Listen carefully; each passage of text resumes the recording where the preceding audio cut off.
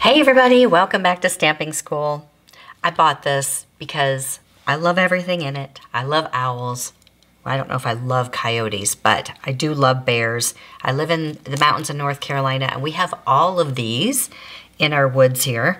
So I thought it would be fun to use this one. The artwork on these is great because they stamp exactly like this. So the stamps are etched. Let me just show you what they look like when you stamp them.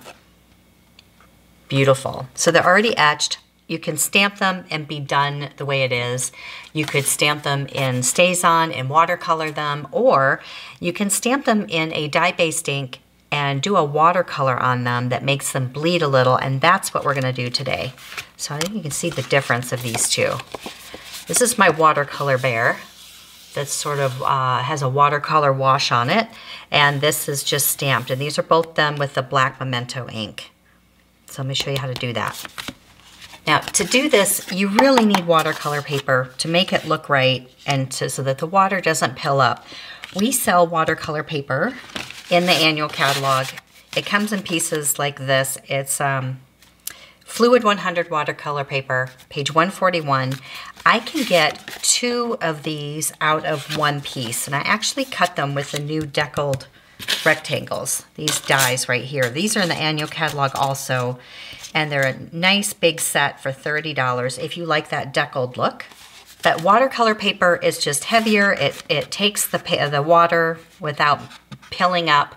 And what you want to look for is like a 140-pound cold press. That's what I like to use. So if you're at the art store or the craft store and you happen to see watercolor paper and you want to pick it up, if it's cold pressed, 140 pound, it's very close to this paper. For this size right here, I'm going to use the second largest one, and just for size, and it's about 3.5 by 5. I'm going to show you the largest one will fit on a regular A2 size card.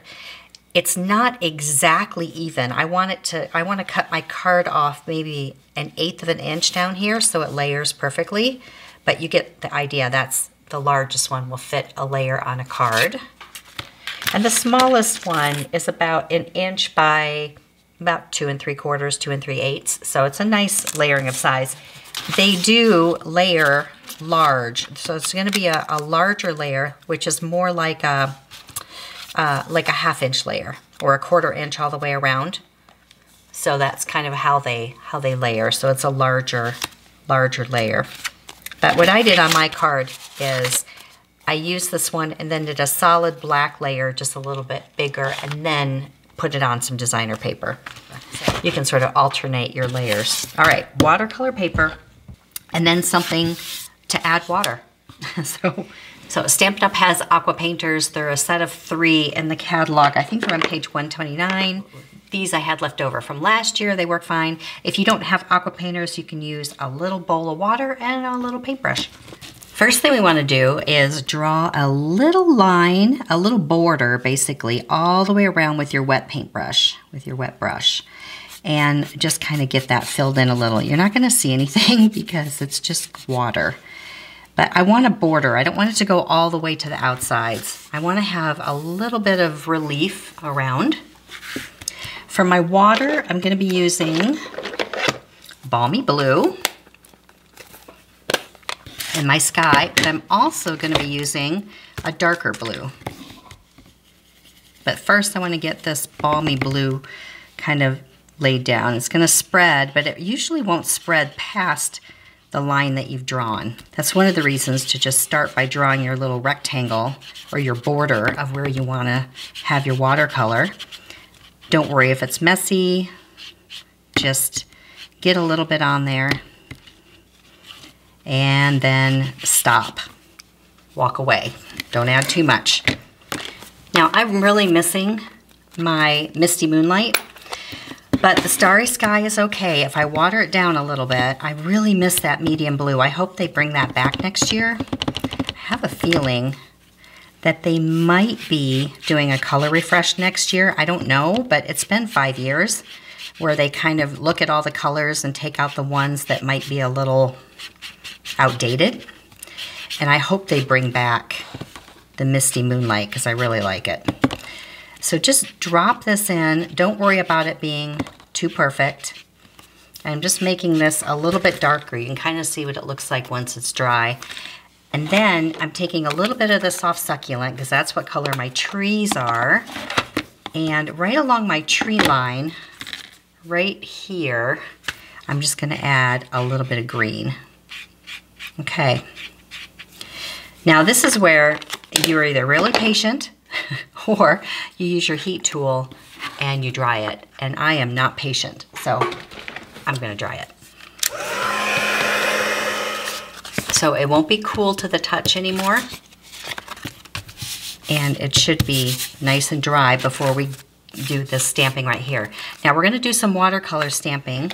I'm using Mountain Air. Any little tree rows that you have or trees, you can even do bigger trees in the background, mountains.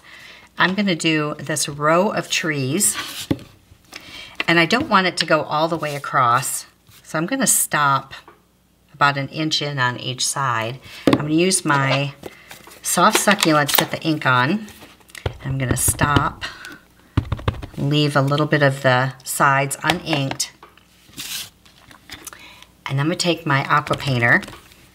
You don't want a ton of water on it, so have something nearby. You can kind of dab it off.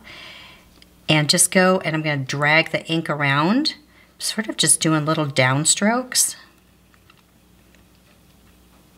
Oop, not too far, Linda. I almost went all the way across. Right there. I have a little Otis hair right there. There we go. Okay. Otis is my dog. Just, you know, how it gets over here, I have no idea. Okay. And then right through the middle here, stamp it. Now it's wet, but the watercolor paper can handle it, but let it soak in a minute.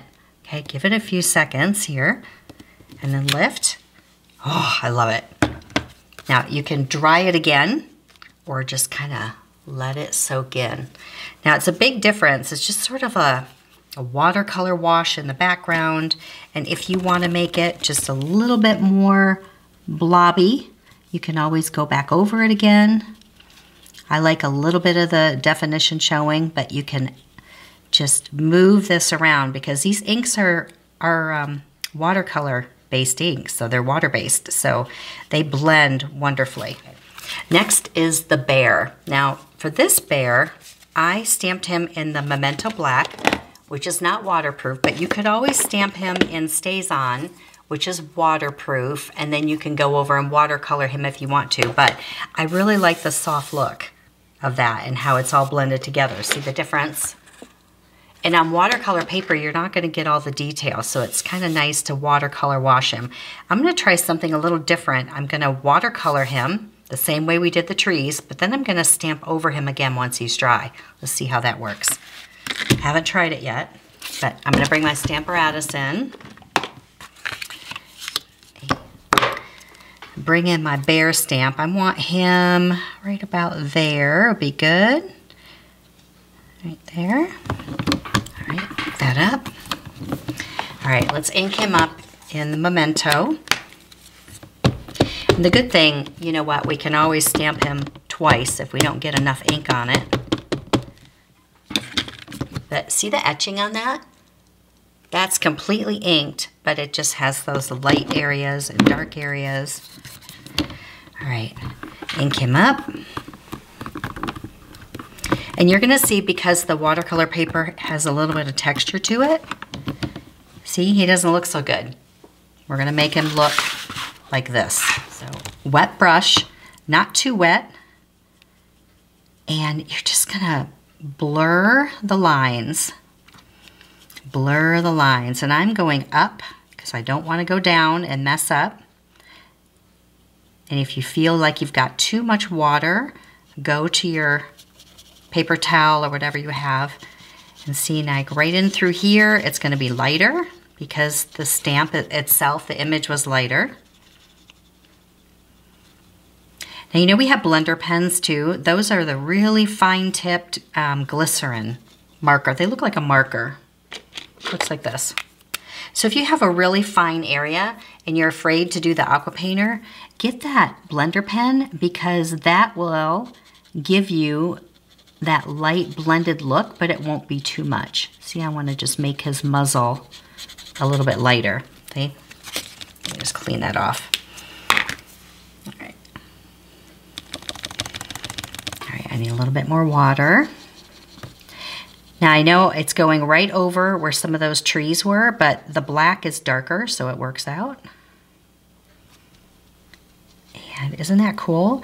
Get as close to the edge as you can so it still looks watercolored. There we go. Okay, now when he dries, he looks like this. But I'm gonna let it dry and I'm gonna stamp over it one more time and see if I can get a little bit more definition like where his legs are. So I wanna get this leg definition and some of these marks. Let's see what happens. Okay, it's dry. Wish me luck. Here we go.